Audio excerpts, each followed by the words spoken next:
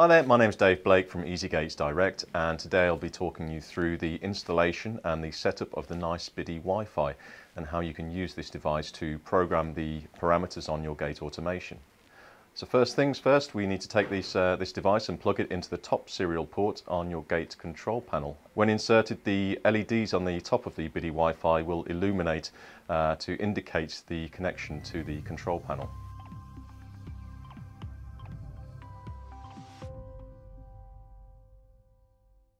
Okay, now we've got the BiDi WiFi installed, the next thing we need to do is configure it, and to do this we need to download the app within the Google Play Store.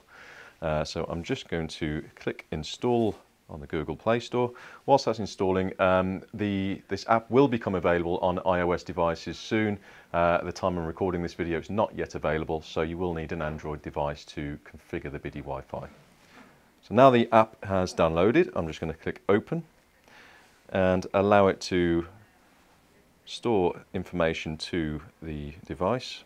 And we now need to register the app before we continue. So the first thing I'm going to have to do is enter an email address that I'm going to use to register the device with. And I'm going to register this as a guest user. You can register it as a company, but you need authorization from the manufacturer. So if I do as a guest user, it's much quicker. Okay, continue. You'll then get emailed an authorization code or an access code. Once this has come through, enter that access code in, and then we can sign in. The next thing we need to do is actually configure the BiDi WiFi with the app. So I'm going to, at this stage, click Start Configuration, and it's going to ask me what device I'm going to try and configure, which is the BiDi WiFi. Click Continue. We need to check that it's actually connected and powered up first, which we have done already, so click Continue again. And then it's going to ask me to scan the QR code, which is on the paperwork which is supplied with the box. So if we scan that code, it will then find the name of the SSID that I'm connecting to, click Continue. Allow it to connect to the Wi-Fi networks and click Connect. It will take you through a process of connecting and configuring before it allows us to go into any of the next stages for configuration of the control panel there. But once it's all configured and connected, then it's a much quicker process to get into the parameters of the control panel. Okay, now so the BiDi WiFi is ready, we click End, and it will start looking for the devices that it's connected to. Okay, so now we're connected to the BiDi WiFi. We can go on to the next phase. As you can see behind me, the gates are in the halfway open position, and that's so I can take you through the setup of the limits and registering devices and other parameters. So as you can see within the app, the MC824H is coming up as not installed control units. And that is because I haven't been through the full setup on the app yet, which is registration of the devices and limits, etc. So if I click on MC824H, you'll see it'll take me into a sort of setup wizard. So the first thing I'm going to click on is Install at the top. And it's looking for devices, which is the connected devices, which will be the blue bus devices. I have got no photocells connected in at this stage, so it hasn't found anything yet, as you can see. So if I click Continue, the next type is looking for motor type. Now the LFAB motors, they share the same encoder as the TO5024, which is why you've got that displayed there. So click Continue. And then the next phase, it's going to look for the positions. So again, the reason I've set the gates at this 45-degree angle is so that we know the direction that the gates initially move in is correct. Now these gates should run to the closed position first, and the reason for that is so that the logic on the automatic closure and on the photocells is set correctly.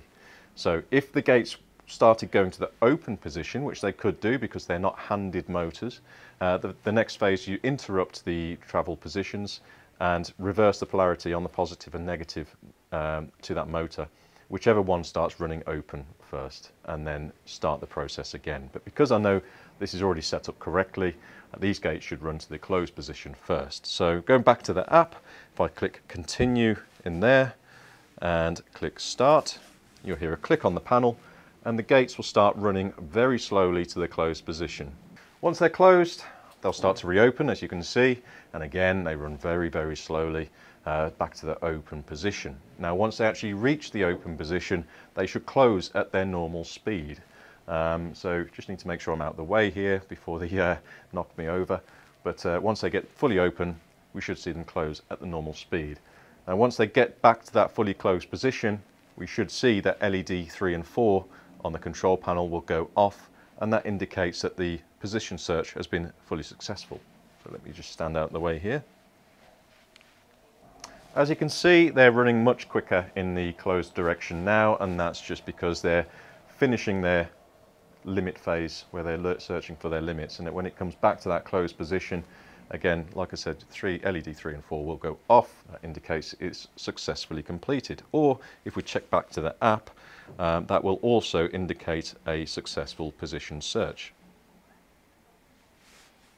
with a green tick. So if I click continue, and I'm going to join this to the plant, which is what I created earlier. I'm going to connect this to test 2 and click end. Installation done. Congratulations, you can now continue with the rest of the configuration. So click OK. So there are other parameters that you may want to change. So we've registered the photocells, we've registered the limits. You might want to switch on automatic closure. You may want to adjust the automatic closure time. You may wish to change some of the inputs or the output configuration, such as the electric lock time or something like that. So we can do this by going back into the configuration of this control panel, and you'll see the full list of the parameters that you can change. So the installation, the blue bus search, motor type, the redo positions, should we want to do that, automatic actions, which would be auto closure. So I can show you, I can quickly go into there and I can have that set to, let's set that to 10 seconds and make sure it's on at the top. In fact, let's turn that to 15 seconds and then come back out of there. Reclose after photo, that's a feature which basically enables the gates to automatically close or to force a closure if there's been a power cut and the gates have been stuck open. So we can switch that on.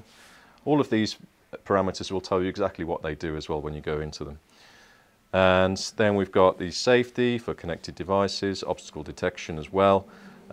We can set the force settings on these motors to make them more sensitive or less sensitive to obstacle detection. So for instance, these fully boarded gates there, we may want to reduce the sensitivity to make sure that they can cope with windy conditions, etc. And then you've got advanced parameters, which has got input or output configuration. I can quickly show you the output configuration for your electric lock. And if you go into electric lock time, that you can configure that. So if you've got a mag lock fitted or something like that, you need the output duration to be a bit longer. We can increase that to say 5 seconds and come back out. As you can see, that is a great tool for the configuration of the MC8248 and all the nice control panels there. This is compatible with all of their newest series of control panel devices. For more information, contact us on 01384 569 942 or contact us via email via technical@easygates.co.uk.